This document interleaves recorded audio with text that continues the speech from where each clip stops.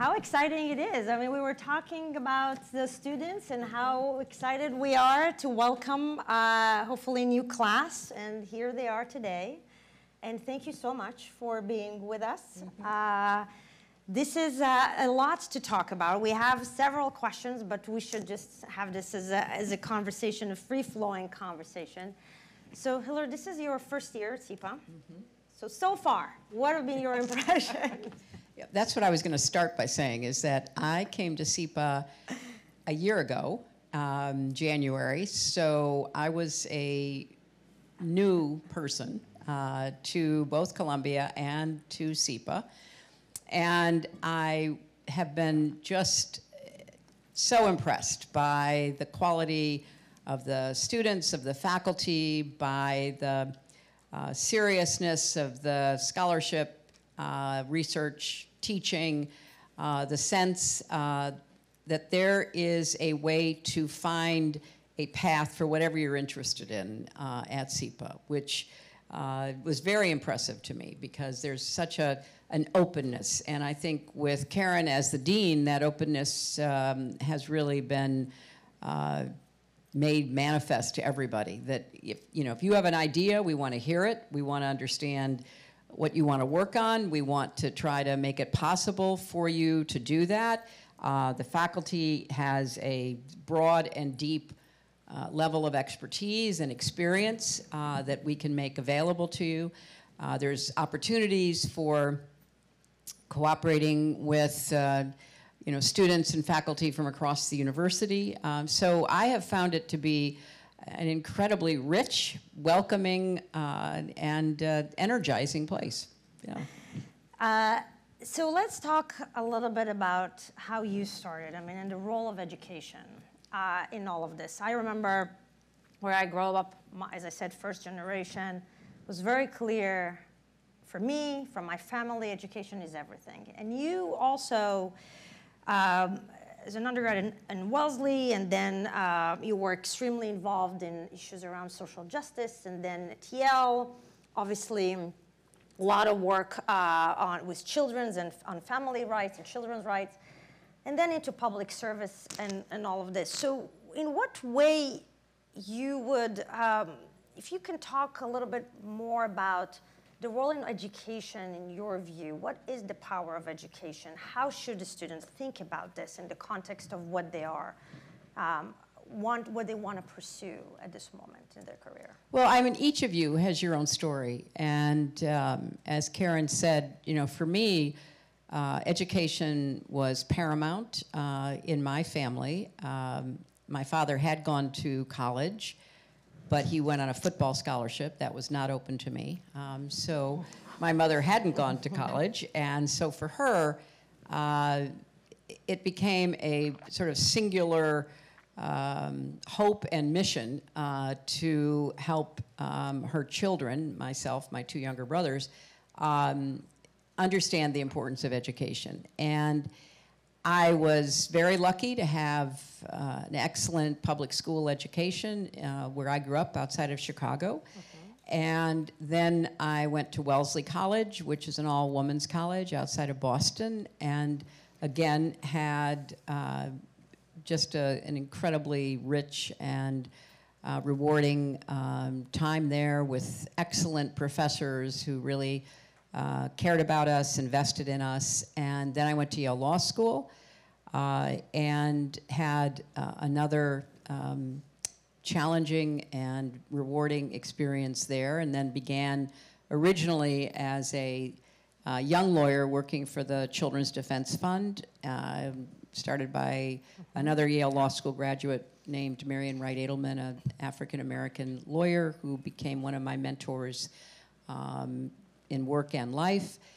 And I've always thought, and certainly have told young people, an education is one of the best insurance policies you can have, because you don't know what's going to happen in your life. You can make every preparation that you can imagine, and you will not have imagined everything. And new opportunities are available. And so having a very solid education, and then as you go through your education at the stage you are now thinking of coming to SIPA, you know, following your interests, your passions, going as deep and far as you possibly can in learning whatever is of interest to you. For me, I've always felt that it was essential to invest in education, try to provide as much opportunity as possible for every young person to live up to his or her potential. And it's a real privilege to even be thinking about coming to a place like SIPA. I mean, it's really, it's a privilege that you've been offered, and you are now thinking about whether or not to accept. But it is something that I hope you highly value. We all hope you come here, obviously. But it's in and of itself such a gift that is just not available to most people in the world today, most young people. And then the final thing, I heard what Keren was saying in her introductory remarks, and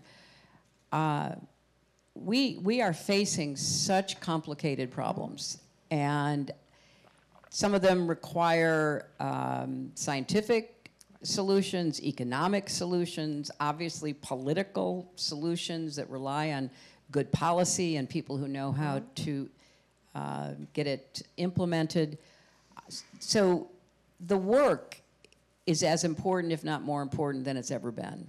And therefore, your thinking about going into policy and public affairs gives you an opportunity to really challenge yourself about what you believe, try to become even more intellectually disciplined in how you analyze problems, because it is through your education and your commitment to what that education represents to you that you can make a contribution.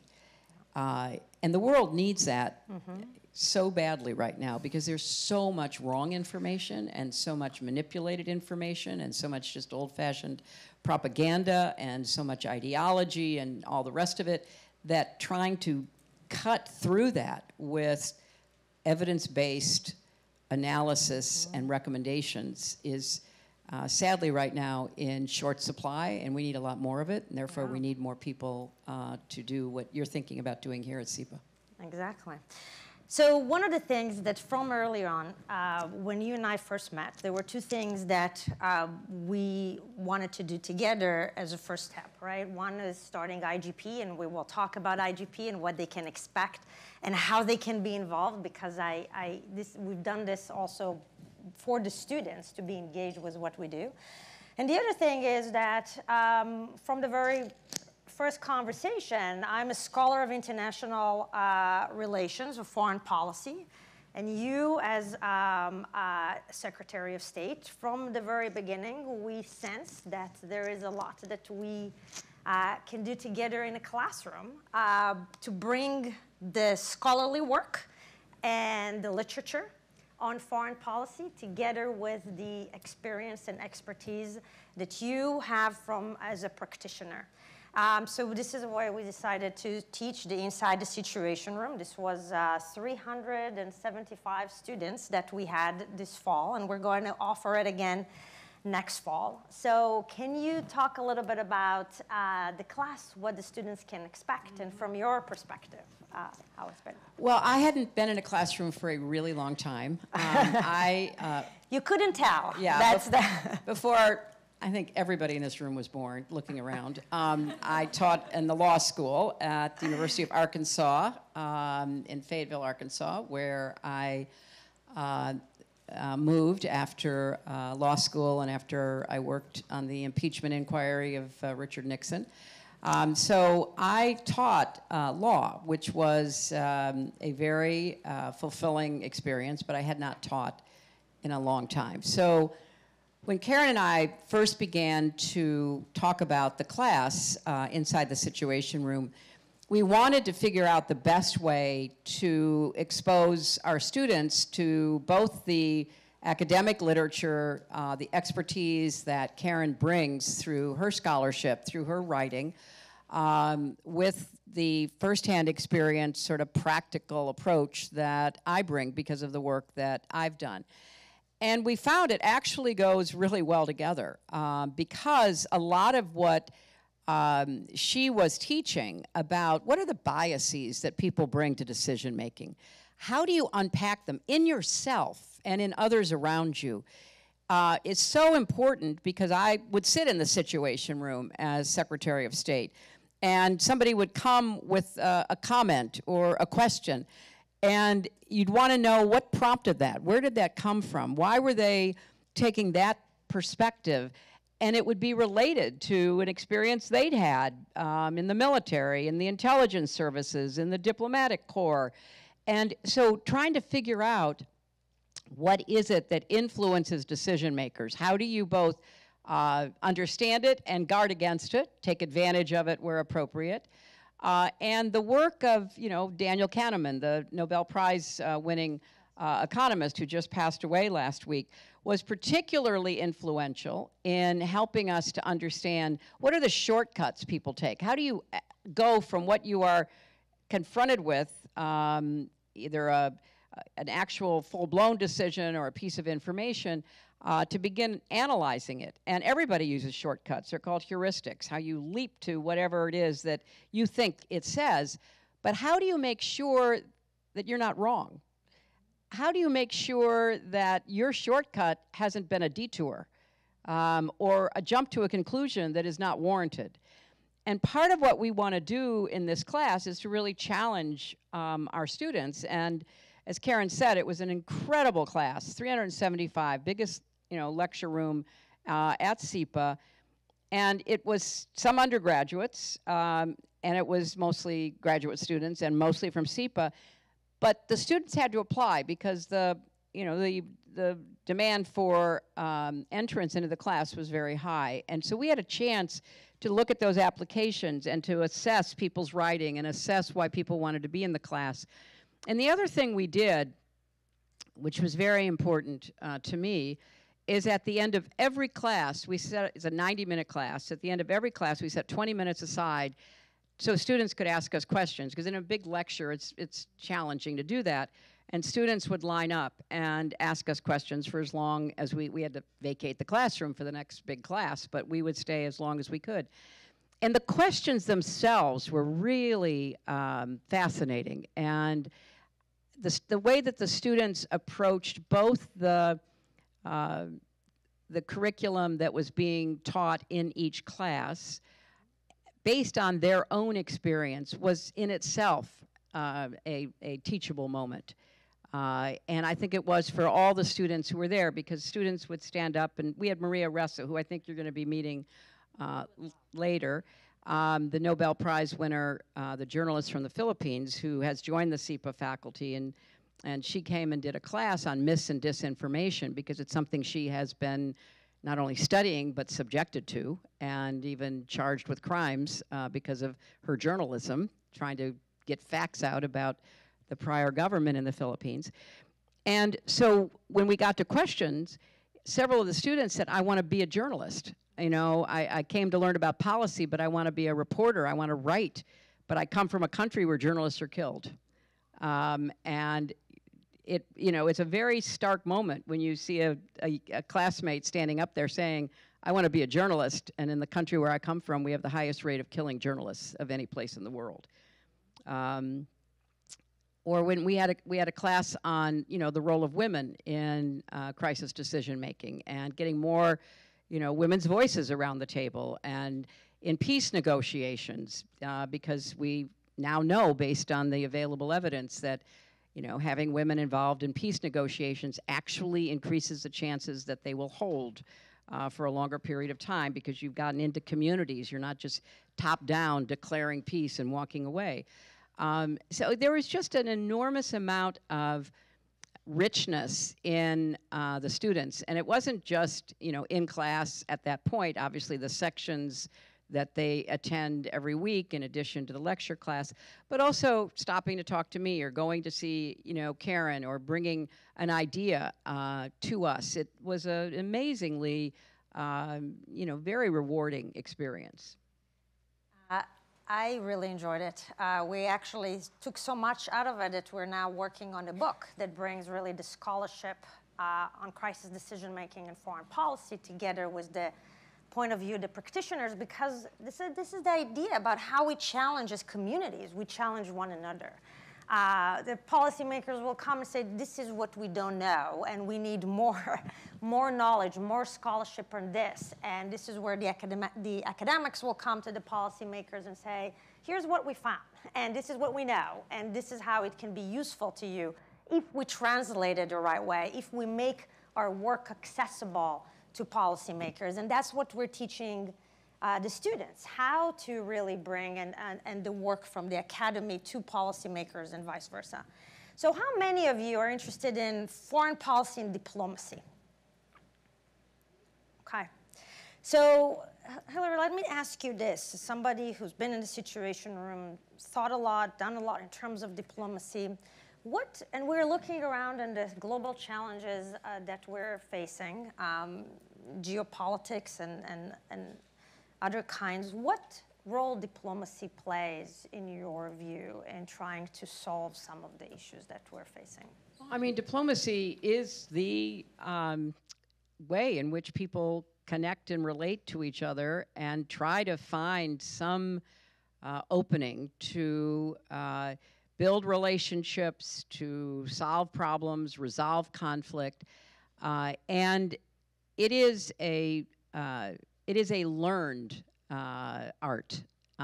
People can, be exposed to the writings and go in prepared, but it takes that kind of day-by-day experience of finding yourself in different situations and understanding how to apply the literature, the very good insights, psychological and economic and historical, that are going to guide you in your dealings with people. And I think it's about relationship building, and it is about trying to find openings. Diplomacy sometimes gets a bad name because it's really painstaking, and it can be very slow. I used to kid Henry Kissinger that he could never have snuck into China in an age of ubiquitous cell phones. There were no way that he could have gotten there, done the negotiations without anybody even knowing he'd been there. So you have to understand what it takes to be a good diplomat in the time and place you serve. You have different sorts of pressures if you're in an adversarial setting as opposed to a largely friendly one, even though you might have different interests. And one of the main points that we tried to make in the class all the time is how to model responsible analysis and decision making. And it's hard because sometimes you're sitting down with people who you really don't like, don't trust, don't believe, and you got to figure out how to overcome your own attitudes in order to do the job that you're there to do. And it also can be coming from the other side of the table. They see you coming from whatever country or organization that you are representing and have the same feeling about you. Trying to build some small fragmentary trust on which you can begin to talk about a decision that you're seeking to try to effectuate really calls on a broad range of diplomatic skills, meaning not just your intellectual skills, but your emotional skills. To be able to read a room, to be able to read the person across the table from you. And that's partly why in this time at SEPA, and particularly in our class, you want to test yourself. I mean, if you leave with the same ideas and beliefs you came in, you probably didn't get the most out of your experience. I mean, part of what is challenging today in education, particularly higher education, is the recognition that sometimes discomfort is a sign that you are growing. And you cannot retreat from that discomfort if you want to continue to grow. And a lot of students are quite concerned about that because discomfort comes from being challenged. It comes from being presented with something that maybe you've never thought of before or you've thought of and rejected. But now it's coming at you from a classmate, a professor, and it's uncomfortable. And you wish it wouldn't be there. And it makes you feel somewhat uneasy. And it's frankly in those moments that a lot of growth takes place. Not talking about being unsafe or feeling, very isolated, but living with that level of discomfort that comes from being challenged is part of what this experience should provide. Yeah, and in the class, and it's not just in our class, but in a lot of the classes that you will take at SIPA, we will teach you how to analyze a problem from multiple perspectives. And through this, to how to develop what we call empathic capacity. And empathy is not sympathy, but it's the ability to put yourself in the shoes of others and to see the situation from their perspective. Because in all this kind of, at the end of the day, if you want to reach a solution, if whatever it is, a compromise or move forward, you have to feel very comfortable putting yourself in the shoes of others, understand how they're viewing the situation, and so you can come up with points of view of solutions or arguments or whatever it is, understanding how to get to the other side. And that is something that requires a lot of, it's hard, cognitively, it's very, very difficult to do. But as the secretary said, what we do is in the class and through the discussion and through the readings, we challenge you. We intentionally make you feel uncomfortable so you can start challenging your own assumptions, so you can more easily look at the situation from different perspectives and see what you come up with. And so that's another. So in your interaction with our SIPA students, in Q&As, but also in through IGP and other, what would you say is unique to the SIPA student community that this group should know? Well, it's so international. It's so representative of the world that we find ourselves in right now, which is one of the real advantages of coming to SIPA, because you don't have to go far to find somebody who does have a different set of life experiences than you do, and to make those connections and spend time with one another. It's often said you learn as much from your fellow students as you do from your professors, and I think that's especially true here at SIPA. I think it's also the case that the students that we have gotten to know, especially through IGP, the Institute of Global Politics, are students who have very clear ideas about what they are trying to accomplish. That doesn't mean they're not open to learning from new perspectives, but they have a sense of where they want to end up and what they want to work on. And I remember we have IGP student scholars. We have about 35 of them, I think. Yeah. And I remember when we had lunch with them and they were all going around talking about what they wanted to do. I was particularly struck by one young man, probably late 20s, I think, who had been in the United States military, and he'd been assigned to work in cybersecurity. And he worked there for a few years, and then when he came out, he went to Capitol Hill to work in the Congress. And he said, one of the things that struck him was there just weren't very many people in the Congress, certainly not many members of Congress, but even in the staff, who knew much about cybersecurity. And you think about all the cyber attacks and all the privacy issues and the data collection and everything that we live with when it comes to cybersecurity, and now facing artificial intelligence. And he said, I came to SIPA because I really wanted to do some in-depth work to better understand how I could make an impact through policy, where I could find, a role that would enable me to share my expertise, but to help persuade and educate other people about what I knew I needed to understand how to make those connections and how to do the analysis that he would learn here. And I could tell you many stories like that, because students literally from all over the world who have shared why they are here with us and what they hope to learn from the whole SEPA experience. So I think that being a student here, it's like anything, it's like any experience in your life. You can make the most of it by really throwing yourself into it and really getting to know as many people as you can and spending time learning from them, as well as developing what your real expertise will become. And I think that's a very exciting opportunity.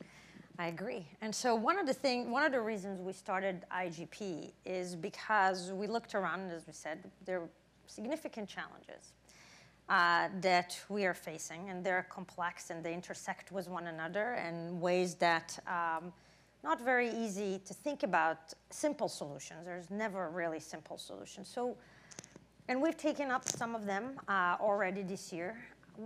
Can you talk a little bit or share with this group what are the significant policy challenges that you see that not just we're facing, but that we can maybe do something about them or should be thinking about?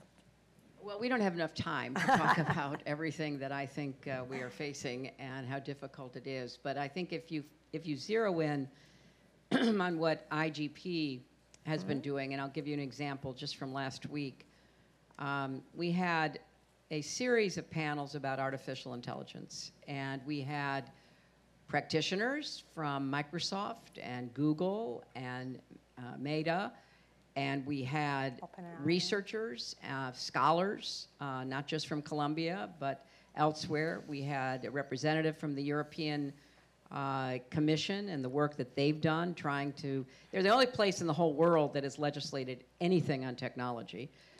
Starting with privacy, and now they are struggling with AI, trying to figure out how to get their arms around it.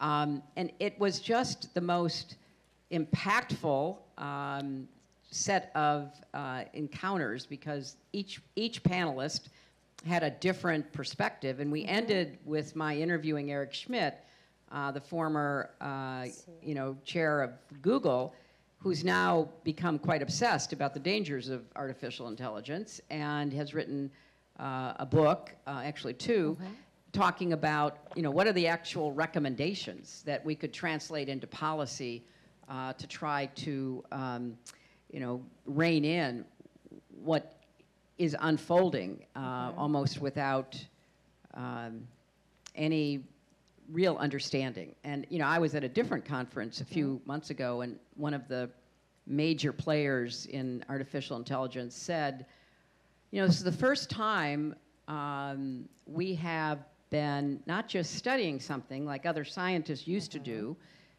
whether it was biology or astrophysics or chemistry. You were studying what was there, trying to understand it. We are making it up as we study it, and we have no idea where it's going. And so the challenges and legitimate concerns about AI, side by side with the hoped for benefits, is going to be a huge purpose of IGP, trying to bring people together, trying to make a contribution to the policy debates, trying to urge policy action, because we just know, left to its own, in 5 years, we're going to look around and say, well, wait a minute, how did we let this happen?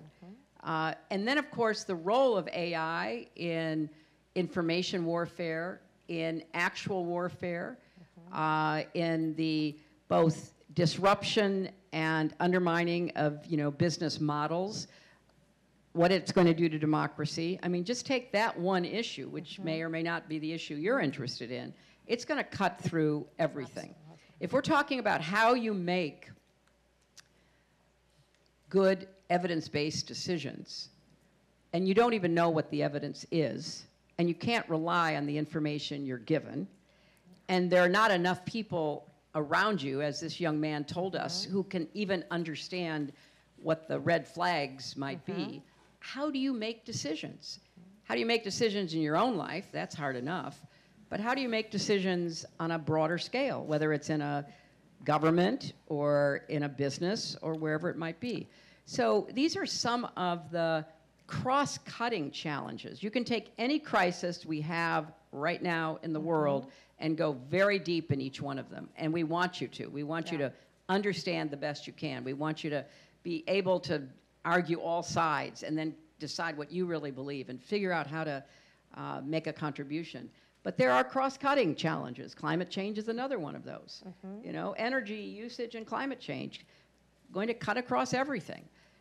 Mass migration connected to climate change. It's another cross-cutting issue. I mean, you just can look at both the, you know, sort of the vertical and the horizontal when you think about what you want to study, what you want to learn, and how it's all connected. Because as, you know, Keren said, it is all connected in one way or another. We live in an interconnected world, even though a lot of people would prefer not to live in an interconnected world. We live in one, and you have to figure out how to understand it, and best as you can, figure out how to, you know, intersect with it.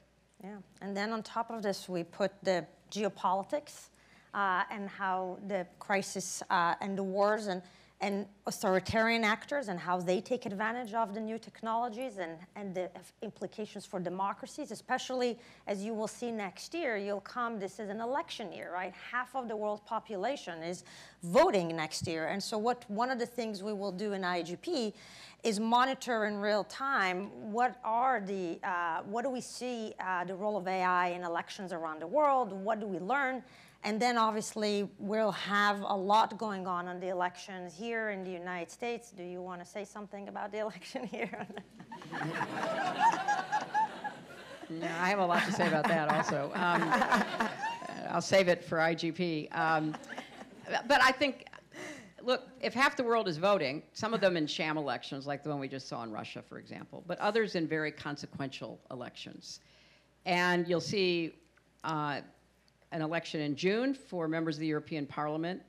How is that going to influence European policy going forward? How are elections within Europe being influenced and being impacted by disinformation campaigns? You'll see that in our election. It's already begun. We had excellent, explanations of that at our event last week, where people who study the disinformation talked about some of the specific examples, one from Slovakia, the recent election that was there, and one, a very primitive false audio allegedly of Joe Biden telling people not to vote. Well, this is going to be on steroids in the fall everywhere. And authoritarian leaders, authoritarian wannabes, political parties are all going to be trying to figure out how to manipulate your minds. Because that's really what it comes down to, how to inject false information, how to mislead you, chase rabbits down conspiracy, holes, and figure out how to get you either to refrain from voting because you're being fed information about specifics that are troubling to you or even misled about an election, or get you to vote a certain way. All of this is going to be part of our extra curriculum through IGP, because this is one of the most critical issues we're going to be facing. How do you run elections when you can't tell what the truth is, or even figure out if somebody said what they allegedly said in the video you just saw on TikTok? Is that the real person? Is that a really good deep fake? What is it? So how do you know what to even believe that can influence your vote or your participation? We have a lot to cover next fall. Yes, and I highly recommend you watch the event we did last week on the threat of AI to the elections. And if you're not already anxious and depressed, this will definitely get you there. And wait until you meet Maria Ressa. That's definitely very important. Last two quick questions. One I talked a little bit about another exciting thing that we launched, which is the Women's Initiative. Can you talk a little bit about how you view the role of gender equality in the world facing? Well, this was something that obviously I was very interested in doing, but it really came from students. One of the very first questions we were asked in our class, going back to the beginning of the fall semester, was from a young woman who, said, I'm very interested in, women's full participation, women's equality, women's power. Are you going to be covering that? And we said yes. And then she said, well, what are you going to be doing about it? And we said, well, we're going to have a women's initiative. And that's what we decided to do. And this initiative is focused on the broader questions about women's inclusion in government, policymaking, political activity.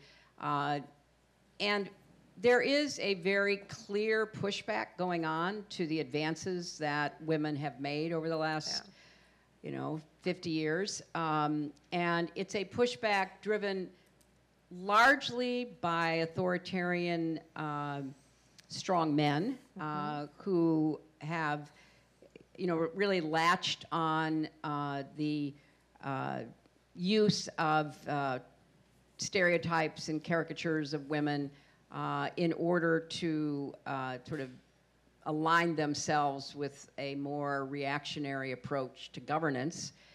So you'll hear, Xi Jinping in China say women should go back to the home and start having babies because the disastrous policy, the one-child policy of China has decimated their demographics. They're in terrible demographic trouble. So who's supposed to save the country? Women, who are not even present any longer in the governing bodies. Or in Russia, led by a prime misogynist who, uses sexist language, who encourages the Duma to repeal laws that protected women from domestic violence and on, uses rape as a tactic of war. But even in this country, the rolling back of, Roe v. Wade, the reversal by the Supreme Court, sending a very clear message that women were not to be trusted to make our own decisions about the most personal choices.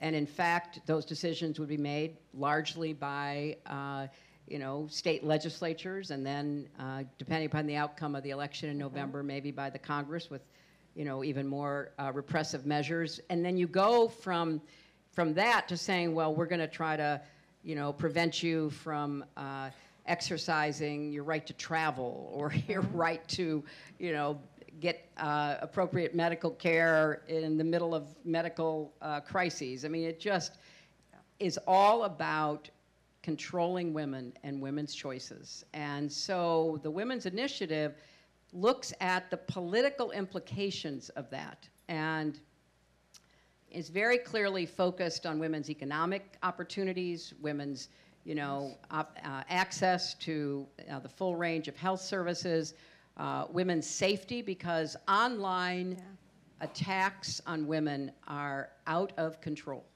The virulence, the threats, if you are a woman in the public eye, obviously in politics and government, but it can be in entertainment, it can be in business, it can be anything. If you're a woman who pops your head up and takes a stand or speaks out or is pursuing a goal that is, not typical for women, you will be attacked online. And it will be virulent and violent.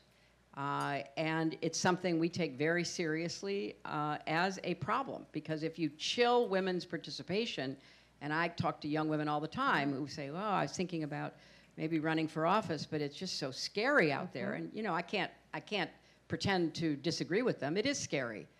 But you have to also take advantage of the opportunities that might come your way. So all of this is part of the IGP broader mission to look at global politics, look from national to global, and try to figure out how to make a strong argument for the changes or protecting the changes that will enable women to have the most opportunities to pursue their own dreams. And I have to say, there was a young woman who stood up in our class, and this has stuck with me.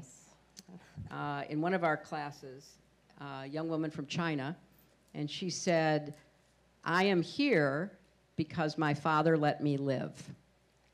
Because under the one-child policy, the first child in the family was a girl, and my father did not want another girl, but he let me live, and I am here to show him that that was the right decision, to get the best education I can get, and to be the best daughter I can be, to make sure that he is always happy he made that decision." When you hear that kind of story and you think about the pressures that girls and women are under, and it's not just in some places, it's everywhere right now, you have to realize that if we don't keep fighting for, you know, equality and opportunity, and if we don't have a lot of men to be our allies, it's like the canary in the coal mine. The air gets thinner and thinner as women are oppressed and people can get away with it. You never know who might be next. And so part of our emphasis on that is both on the substance, but also because, look at history. It's a pattern that we can't allow to be repeated. And we are at time, so the last question, what advice do you have for this group who want to be, who will be, the next generation of policymakers? Well, first, come to SEPA. That's that's easy. That's easy. But you know, secondly, just building on what Keren and I have said, come to SEPA and immerse yourself in the experience. I mean, really immerse yourself in the scholarship, in the classroom, in coming up with your own interests that you then can pursue in this amazing city where, as she said, there are internships and opportunities, and that's part of what the dean's office is for. If you think of something you want to work on, or a place you want to go intern at, or a place you want to collaborate with, come and see us, and we will do everything we can to try to make that possible.